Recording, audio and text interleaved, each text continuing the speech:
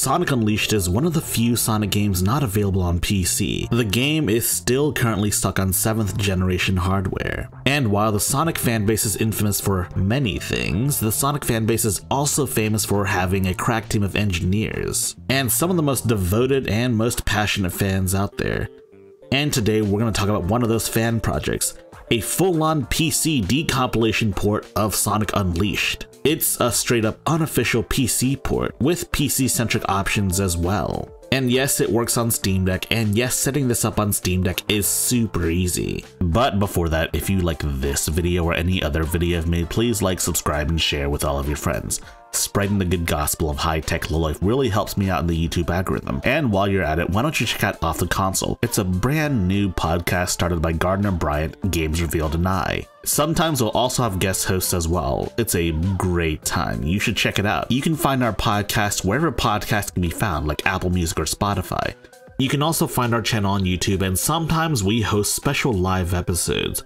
Like very recently, we had a special live episode for the Steam Next Fest. Go check it out, links in the description down below. This project is helmed by HedgeDev, who's best known for making the mod managers for various Sonic games. They've also made some bespoke tools for translating Xbox 360 game executables to C++, as well as shader data as well, built off of the hard work and research done by the Xenia team. So yes, that's the quick backstory behind this. Now let's talk about how to actually set this up. You won't need very much for this tutorial, but you will need a couple of things that may not be possible to get legally anymore. First and foremost, you'll need a dumped copy of the Xbox 360 version of Sonic Unleashed and its title update. These are non-negotiable. No, the PS3 versions don't work, nor do the Wii and PS2 versions. It has to be the Xbox version. And truth be told, this will be difficult to get legally speaking, because you'd have to find a copy of the game, and then find a modded Xbox 360 to dump it to. And of course, I'm assuming you want the DLC as well. It is optional, yes, but if you want the full experience, then you're gonna want to get the DLC anyways. Xbox 360 versions. To get started, you'll need to head to the Unleashed Recomp GitHub page. You should see a button that says check out the latest release here, and then click on that link, and then you'll see the one entry. As of the making of this video, this is currently 1.0. You should see two downloads, one that's marked as Flatpak and one that's marked as the Windows version. Since we're doing this on a Steam Deck, you'll want to download the Flatpak version. Given that this is just the Flatpak, this won't take very long to download. Most of the game size will be from the actual game itself. Once that's done downloading, you'll want to extract the zip file and then double click the Flatpak file. This will launch Discover, and then it'll prompt you to add a new repo as well as download the files. If you've set up a root password on your Steam Deck, it'll prompt you to type that in as well. That said, the Steam Deck doesn't come with a root password by default, so I don't know what'll happen if you don't have one. If you need to set up a root password, I would recommend doing so ASAP. It's pretty simple to set up, there are plenty of guides out there. Anyways, after finally installing the program, you'll want to launch it. When you first launch this PC port, it'll prompt you to select a language.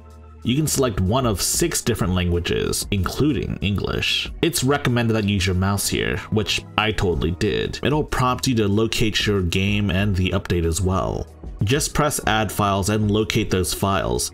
Typically the game will come in an ISO format, whereas the title update comes in a non-standard format. In my case, I put all of my relevant game files on my desktop because honestly, once you use them once, you'll never need to use them again. Just locate your files and you should be good to go. The game will know which one's the title update and which one's the actual game itself. After setting both the game and the update up, it'll ask you to set up the DLC as well.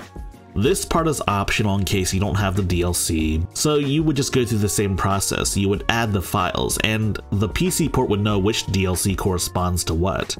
And then once that's done, the game will go through another installation process, taking up about 9 gigs of your storage. But of course, once that's done, you don't need the files anymore. You don't need the ISO, the title updates, or even the DLC anymore. The PC port has already decompiled all of that and added it to its own assets. And you're almost off to the races. The last step you want to do is add this to game mode. You can do this by going to the start menu and then type up Unleashed Recomp and then right clicking it and then press add to Steam. And then you're done. Just go into game mode and you should see it. It'll start with a U most likely. And as you can see here, the game works. There's even a specific option mode for video options that clearly never existed in the 360 version. Things like aspect ratio, motion blur, the Xbox 360 tint the game used to have, and all of that stuff. Heck, you could even run the game at a faster frame rate, though running at faster than 60 FPS may cause the game to glitch out every now and then, given that the game wasn't designed to be played over 60 FPS. So how is the game? Well, the game plays really smoothly, like it's a buttery 60 FPS. It runs really well on Steam Deck. There's not much more to say. Not gonna lie to you, this is one of the few Sonic games I actually haven't played at all. And one of the most exciting aspects of this whole thing is that it's not just Sonic Unleashed. While they made the decompilation tool specifically to help out with Sonic Unleashed, it's not strictly just Sonic Unleashed. In theory, you could do this with any Xbox 360 game. I mean, I'm not sure what Xbox 360 games are even left, but you could do it. There are quite a few Xbox 360 exclusives that are still stuck on the Xbox 360. Like Idolmaster, or Dodonpachi Sai Daijo, or Fable 2. It'd be funny if, just porting these Xbox 360 games over to PC somehow picked up more steam than Xenia. So now it's time for the FAQ.